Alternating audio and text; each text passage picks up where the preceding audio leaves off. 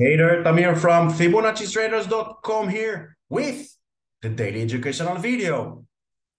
As promised, during 2023, especially during January, I will make more and more videos like this one so we can all become better traders and in the end, become our own indicators. What I mean by that is every one of us needs to plan their own path, their own strategy. We need to stop following others, whether it's paid or free services, YouTube, Discord, Facebook, Twitter.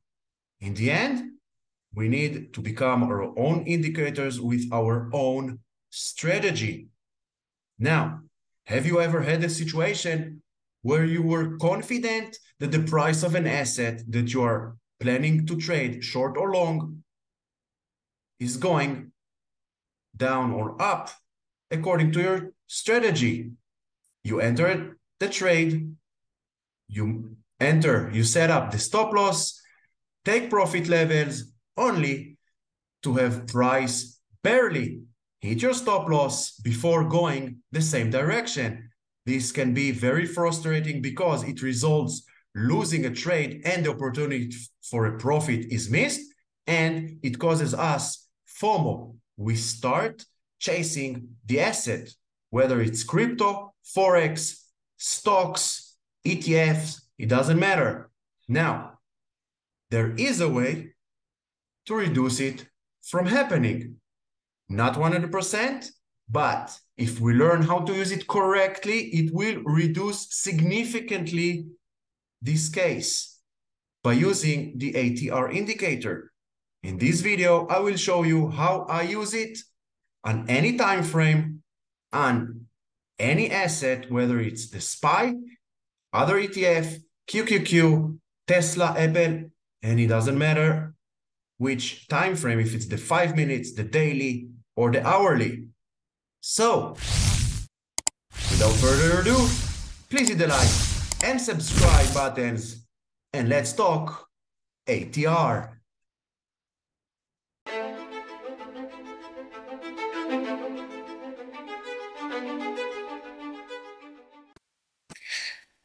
Since I began my full-time trading journey 6 years ago, I have tried so many different strategies to find where to put my stop loss and where to start taking profits. And it doesn't matter if I want to go long or short. In this video and for this example, I chose the most common EMAs. Here you can see the 8, 20, 50, 150 and 200, and have many more EMAs that many people use.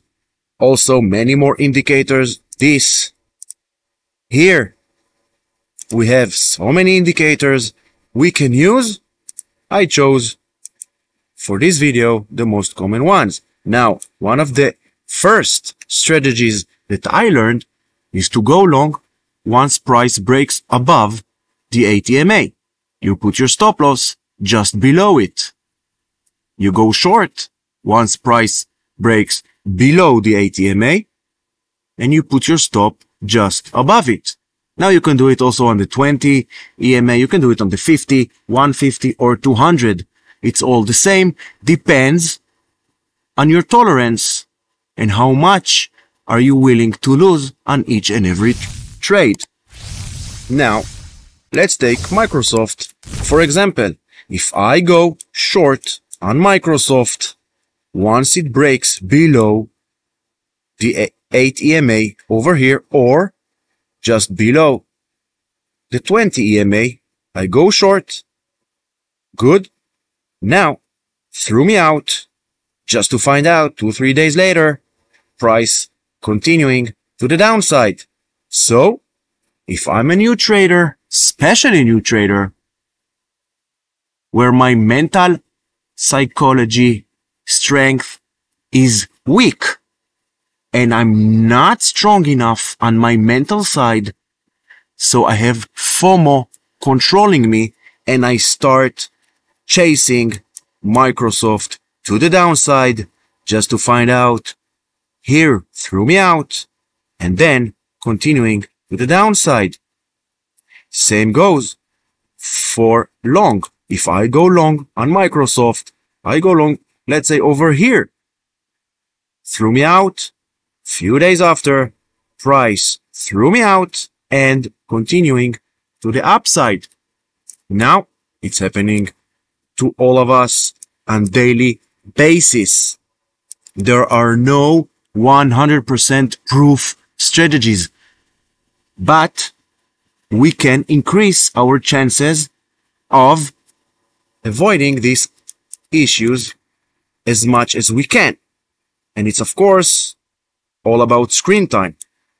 Now in this example, I took Microsoft on the daily.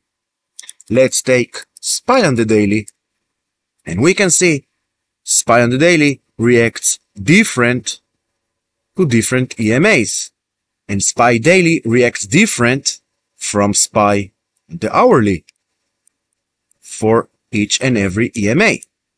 And also if I take Tesla,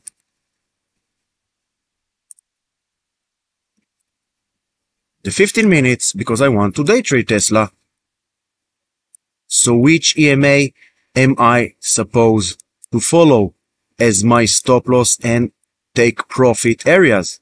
Now it doesn't make sense that on every ticker that I want to trade, I need to figure out on each and every time frame of this ticker which EMA supports better price action for long or for short.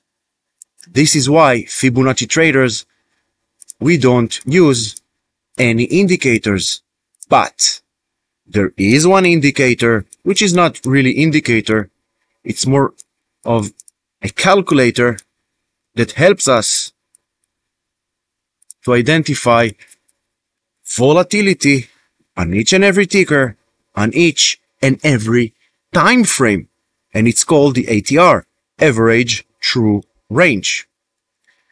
You go to the library, you type ATR, the first option, average true range.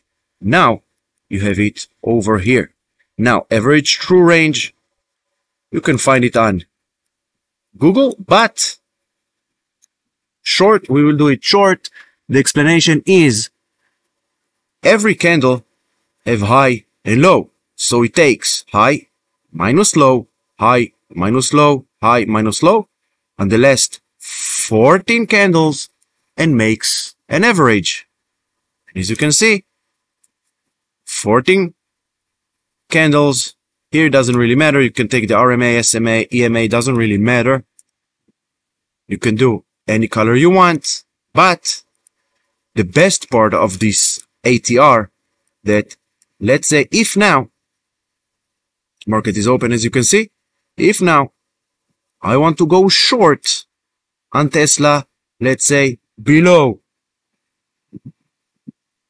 the 108, 109, I know that the ATR of Tesla on the daily is approximately 10. What does it mean? That the volatility on Tesla for the last 14 candles, the average is 10. So each and every day, Tesla moves around 10 points from top to bottom. So if I go short on 108 on Tesla, my stop should be 108 plus 10. This is the minimum. So the minimum should be 118 or so over here. This should be my stop loss.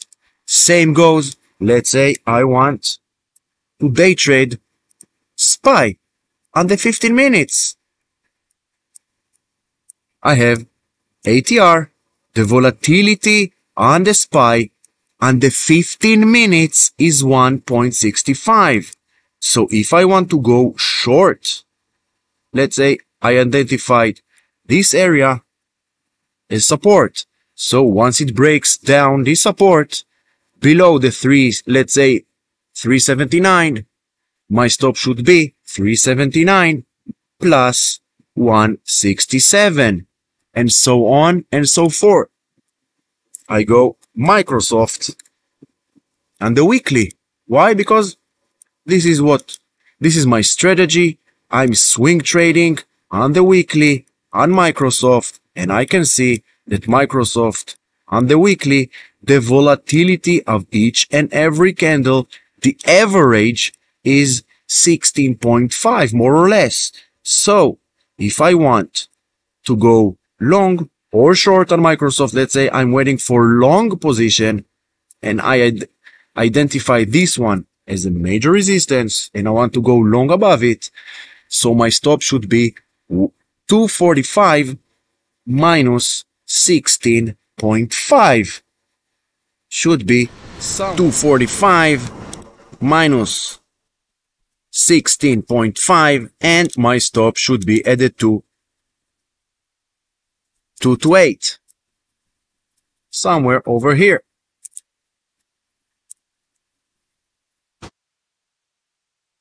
And this is how I manage my stop losses with the ATR. And as you can see, I don't need any other indicators because I know for each asset, even if I take the Bitcoin, and it doesn't matter if it's stocks, Forex, crypto, futures. Let's say I want to trade Bitcoin on the 5 minutes. I'm a day trader crypto. I take 5 minutes. I identify this one here as a major resistance. I go long above. Now my stop should be, I know the volatility on the 5 minutes for Bitcoin is 1680. So my stop should be 16,830 minus 1680. So I hope you find this video helpful. Please hit the like and subscribe and let me know in the comments what do you think.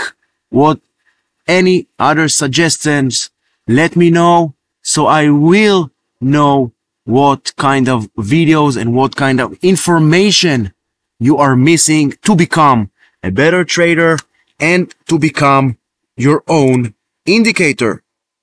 Thank you very much for watching, and until the next video, stay safe.